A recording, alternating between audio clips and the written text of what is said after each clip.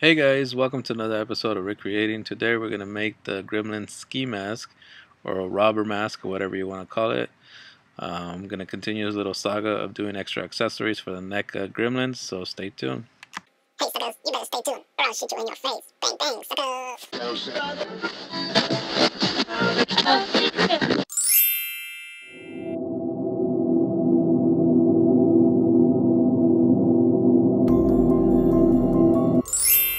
Hey guys, welcome to another episode of Recreating. So today we're going to make the mask Gremlin.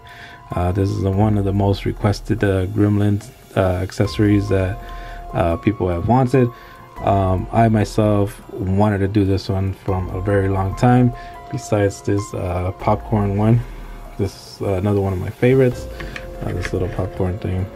If you guys haven't seen a tutorial on how to make this little popcorn mask, please go into my channel, subscribe, and you guys can see my videos, and you guys can see how I made this little popcorn mask for this Gremlin. Anyways, besides that, I do want to make the mask, and the way I'm gonna make it is with a sock. So let's get right into that tutorial, shall we? Alright guys, so the first thing I want to talk to you guys about is that in the movie, I don't know what happens to the ears. I don't know if they pull the ears back. If you guys can see a picture of it, it looks like they took away the ears, but I'm not going to do that, of course, because it's way too expensive to be taking out the ears and then buying a new one, you know? So I'm just going to wrap it all the way around. This first take didn't work out.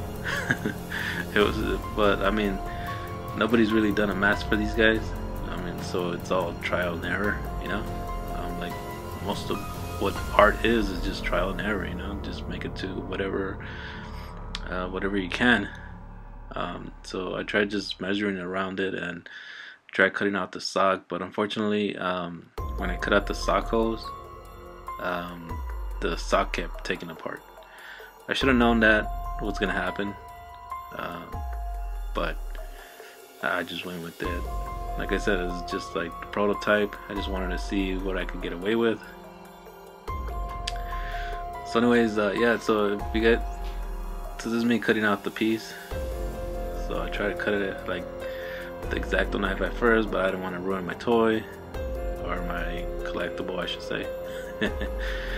So I just wanted to mark out where everything was at and then cut it afterwards. The scissors were pretty cheap at 99-cent store scissors, so make sure you guys get yourself some good scissors, because 99-cent store scissors really suck. Anyways, so I ended up cutting up, and see how it kind of fell apart right there. So it just didn't look right. So I had to redo the whole thing all over again. I just decided to go, one of the eyes didn't fit, so I had to like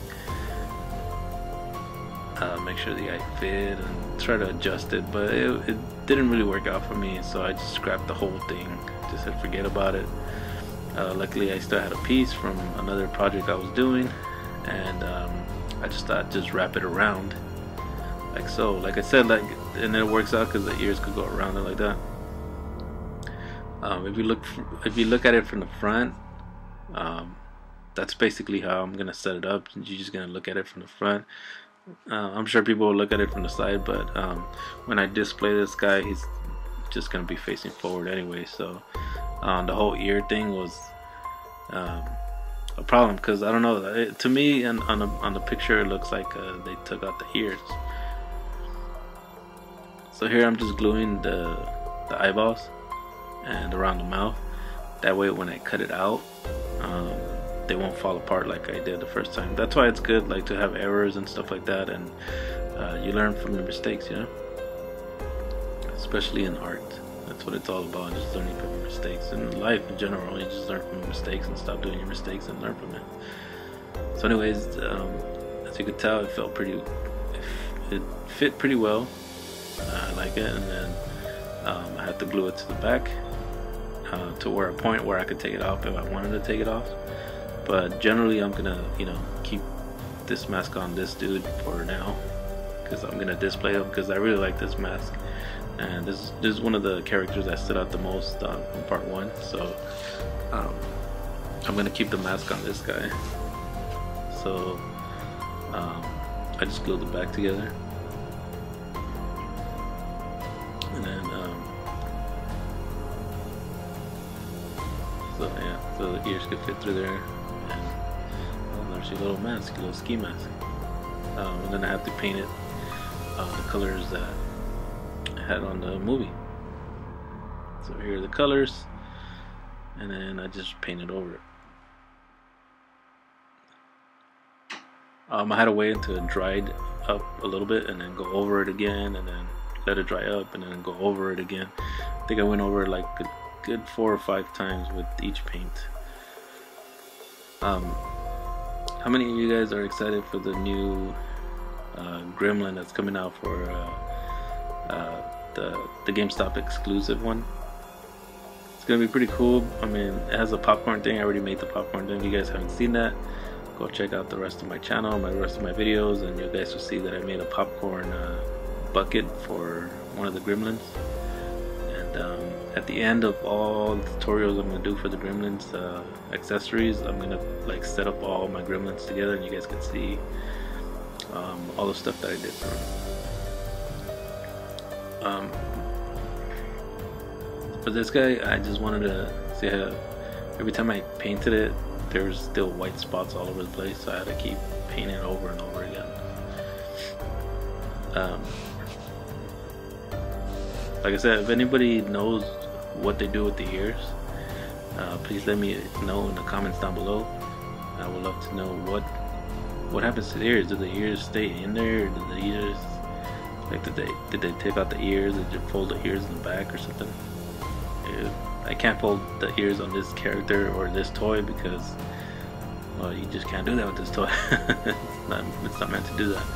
So I couldn't do that, and I really didn't want to take off the ears. I didn't want to mess it up, you know. So this is the finished product. It's all painted. So you guys can see it's still little white spots here and there. I had to go over it afterwards anyways, so try to fit it in really nicely, but it's really hard to put on. It was really hard to put on, and so I noticed that on the top it was too squished down.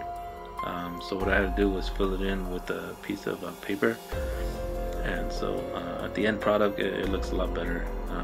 The top part is like sticking out a little bit better. So you guys can see all the little white spots all over the place. I had to refill everything like that. I just had to fit it to where the eyeballs were showing through the eye sockets, and then pull the ears back. So it's not complete without a gun. I know my fingers are like super dirty, but I've been working on a whole bunch of projects at the same time, and I had crazy glue on my fingers, and my fingers got stuck, and then I painted, and so the paint got stuck to the crazy glue, which was attached to my fingers. Anyways, here I'm using polymer clay, and I'm just trying to shape the general shape of I guess it's a 6-shooter or a revolver, whatever you want to call it. This is the one he has on the movie, so I just try to shape it like a general shape, and then after it's nice and baked, for those of you who don't know polymer clay, you could bake it, and once you bake it, it gets like super hard, and then I could like sculpt it to whatever shape I want, which works out a lot easier for me, at least. I mean, if you guys are good with polymer clay and you guys could shape it, then whatever floats your boat, you know. This was the easiest way for me, so this is what I did. The only problem was that I ended up chopping off the hammer. It's a little thing in the back. I ended up chopping that off when I was sculpting it, so you guys see at the end it's not there anymore.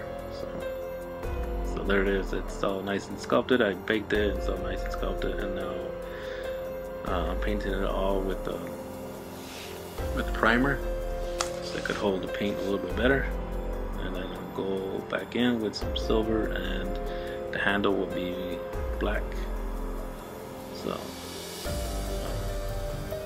I was gonna leave a little trigger in there as well, but if I put the trigger in there, it wouldn't, his whole hand wouldn't fit in there, you know. So I skipped on the trigger. But if you guys like these little tutorials, let me know in the comments down below, guys. Like it helps me out a lot. Like, let me know what you guys want to see next. Is there a particular gremlin that you guys want to see? There is 2 other little DIYs that I did that I'm gonna film. Well, I already filmed them. I just have to edit them and upload them. But if there's any other gremlin thing that I missed and that you guys want to see, let me know in the comments down below, and then I'll be more happy to oblige. So this is me just painted with a silver paint.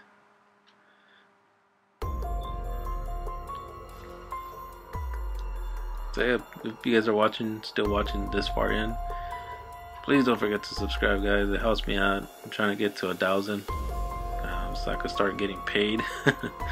So I could actually make some money off this channel.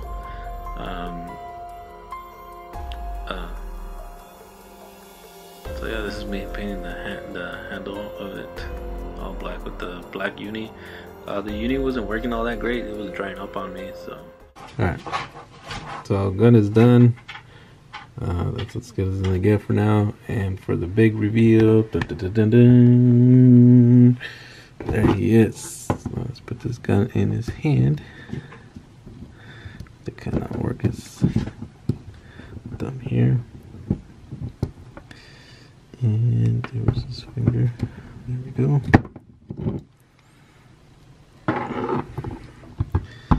And there it is, guys. All in.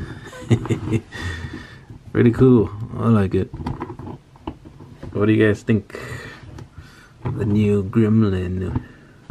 Abandoned Gremlin. This one was a little bit harder to do than all the other ones. By far, this is the most complicated one, but this is the most fun. I had fun doing it. Like I said, the original one, they took off the ears. So you can't really see the ears on the original one. So I'm not going to do this to this toy because it's way too expensive to be doing that to this toy. But other than that, there you go. I got the masked gremlin. Pretty cool, pretty cool. And like I said, you guys, if you guys don't want to make a gun yourselves, you guys could always go buy one at a toy shop or something, you know. I'm sure a toy comes with a revolver or a 6-shooter or whatever you want to call it. So yeah, I just made it fit in his hand, and there you go, guys. I hope you enjoyed this little tutorial. If you did, guys, please don't forget to hit the thumbs up.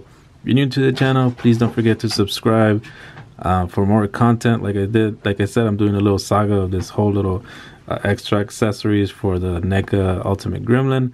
If you guys are interested in that, make sure you guys subscribe. I'm sorry. Make sure you guys subscribe and go look at the other videos that I made on the other accessories for the NECA Gremlins. Thank you guys so much for watching. If you guys do subscribe, guess what? You guys will see me on the next one. Peace.